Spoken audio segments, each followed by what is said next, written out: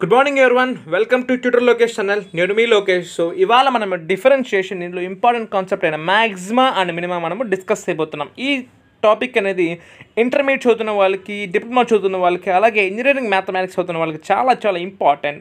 So marks అనేది ఎక్కువ scoring ఈ చాప్టర్. రైట్, ఇది డిఫరెన్షియేషన్ సబ్ టాపిక్. రైట్, ఒక ఫంక్షన్ ఇస్తాడు, దాన్ని మనం ఎఫ్ ఆఫ్ ఎక్స్ అనుకుంటాం. స్టెప్ 2 వచ్చేసి దాన్ని ఎఫ్ డాష్ ఆఫ్ ఎక్స్ అంటే డెరివేటివ్ చేస్తాం. Okay, F dash of X అనుకుంటాం.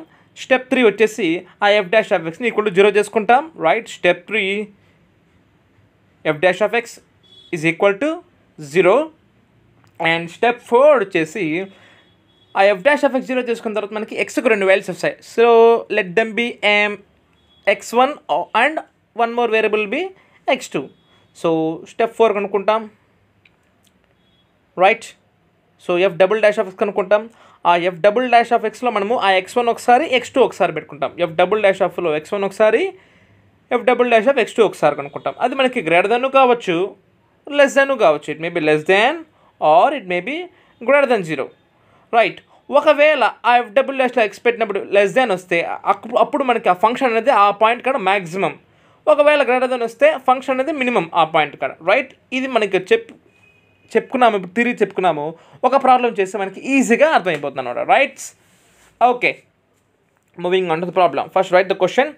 So the question is 4x³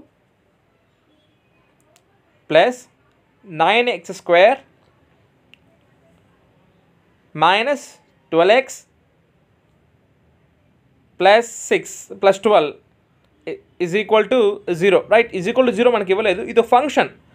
ఈ ఫంక్షన్కి మ్యాక్సిమం అండ్ మినిమం వాల్యూస్ కనుక్కోమన్నాడు. కాబట్టి ఈ ఫంక్షన్ నేను first F of X కనుక్కుంటాను. Rule ప్రకారం మనం దీన్ని డెరివేట్ చేసుకోవాలి. ఎందుకు డెరివేట్ చేసుకోవాలి అన్నది నేను మీకు ఆల్రెడీ ఒక వీడియోలో చెప్తాను. ఓకే, ఎందుకు ఈ మ్యాక్సిమం మినిమం అంటే డెరివేట్ చేయాలి అది చెప్తాను. రైట్, ఫస్ట్ ఒకసారి మనం ఏం చేస్తామంటే ఎఫ్ డాష్ ఆఫ్ ఎక్స్ కనుక్కుందాం. x³ డెరివేట్ చేసేమో మనకి 3x², అంతే కదా. ప్లస్ 9 × x² డెరివేట్ చేసేమో మనకి 2x. ఎవరికైనా డెరివేషన్ రాకపోతే నా ముందు వీడియోస్ చూడండి. రైట్, 12 × x చేసేమో మనకి 1 ప్లస్ 12 చేస్తే 0. Right, so 4 × 3 12x² plus 9 2s are 18x minus 12 1s are 12. ఇది మనకి F dash of X. Okay,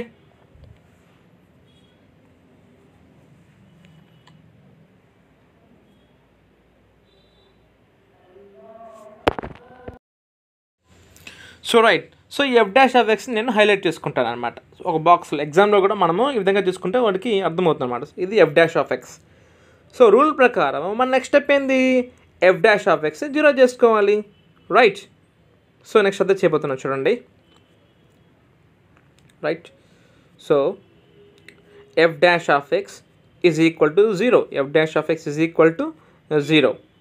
clear.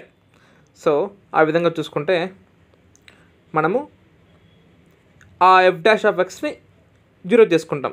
అంటే 12x² plus 18x minus 12 is equal to 0. ఇప్పుడు ఇది ఒక క్వాడ్రాటిక్ ఈక్వేషన్.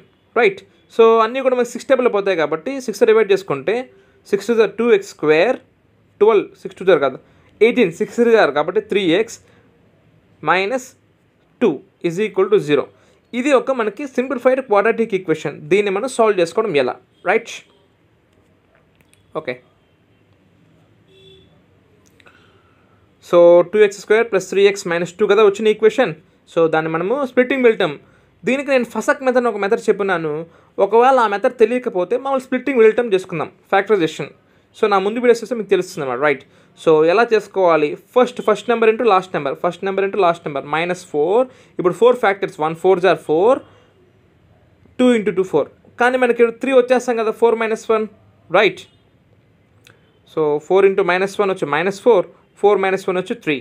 కాబట్టి 2x² plus 4x minus 1x minus 2 is equal to 0. Right, ఇక్కడ first 2 terms నుంచి 2 common తీస్తాను. x ప్లస్ 2 మైనస్ 1 కామన్ తీస్తే x plus 2. Right, so అప్పుడు x ప్లస్ 2 ఒకటి అవుతుంది, ఇంకో 2x - 1 అవుతుంది. సో 2x - 1 ఒక టర్మ్, x ప్లస్ 2 ఒక term is equal to 0. Right, X is equal to 1/2 ఒకటి, ఇంకోటి ఎక్స్ ఈజ్ ఈక్వల్ టు -2 ఒకటి. క్లియర్? ఓకే. సో స్టెప్ 3 ఏంటంటే fine F double dash of X. So మనం అనుకున్న ప్రకారం F of X కనుక్కున్నాం, F dash of X కనుక్కున్నాం, F dash of ఎక్స్ని 0కి equal చేసుకున్నాం, ఎక్స్కి 2 values వస్తాయని చెప్పాను, ఎక్స్కి 2 వాల్యూస్ వచ్చాయి. ఇప్పుడు ఎఫ్ డాష్ ఆఫ్ ఎక్స్ కనుక్కోవాలి, F double dash of X కనుక్కోవాలి. అంటే ఎఫ్ డాష్ ఆఫ్ ఎక్స్ని ఇంకొకసారి డెరివేట్ చేసుకోవాలి. ఆ ఎఫ్ డాష్ ఆఫ్ ఎక్స్ ఒకసారి రాసుకుంటాను చూడండి. 12x² + 18x - 12. దీన్ని ఇంకొకసారి డెరివేట్ చేయాలన్నమాట ఎఫ్ డబుల్ డాష్ అంటే, రైట్? సో 12 కాన్స్టెంట్ కాబట్టి 12 అట్టే రాస్తాను. 12 ఇంటూ x² చేస్తే 2x ప్లస్ 18 ఇంటూ ఎక్స్ని చేస్తే 1 అంటే 18 1 18 -0 వదిలేండి. So 12 2 24x plus 18. ఇప్పుడు ఇది F double dash of X. ఈ ఎఫ్ డబుల్ డాష్ ఆఫ్ ఎక్స్లో మనకి ఎక్స్ వచ్చాయి కదా, రైట్? ఓకే. ఈ ఎఫ్ డబుల్ డాష్ ఆఫ్ ఎక్స్లో మనకి ఎక్స్కి 2 వాల్యూస్ వచ్చాయి కదా, ఆ 2 వాల్యూస్ ఇందులో మనం సబ్స్టిట్యూట్ చేసుకుంటే ఒకవేళ <0 వస్తే మ్యాక్సిమం, <0 వస్తే మినిమం చెక్ చేద్దాం, రైట్? ఓకే.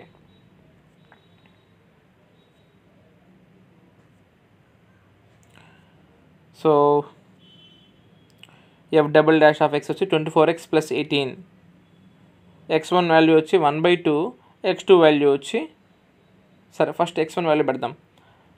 సో ఈ ఫంక్షన్ వచ్చి మనకి 24x + 18 కాబట్టి 24x + 18 ఫంక్షన్ ఒకసారి రాసుకున్నాం. 24x + 18. సో x అంటే 1/2 + 18. So 2 1s are 2 12s are. So 12 + 18 వచ్చి 30. So F double dash of X వచ్చి 30, రైట్? అంటే <0 కదా, అంతే కదా. కాబట్టి the function is minimum at x is equal to 1/2. F of X is minimum. <0 వస్తే మనకి minimum. So F of X is minimum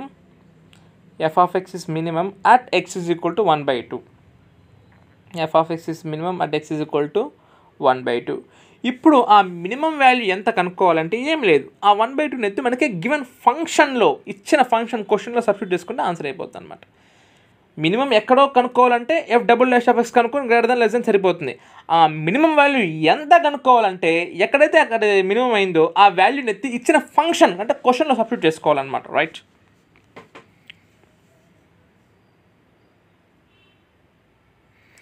ఒకసారి ఫంక్షన్ రాసుకుందాం.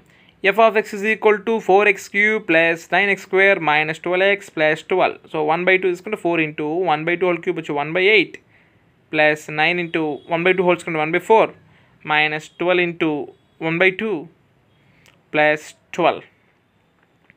సో ఇదంతా కూడా మనకి ఫ్రాక్షన్స్ అలా ఉన్నాయి కాబట్టి నీట్గా సింప్లిఫై చేసుకుంటే మనకి ఆన్సర్ అనేది వస్తుందన్నమాట, రైట్? So 1/4 4/2 4 1 4 2 9/4 2 1 2 6 plus 12. సో 12 - 6 వచ్చి మనకి ఎంత వస్తుంది, మనకి +6 వస్తుంది. ఇక్కడ 1/2 9/4 1/2 ఎట్లా రాసుకోవచ్చు, 2/4 రాసుకోవచ్చు నేను, రైట్?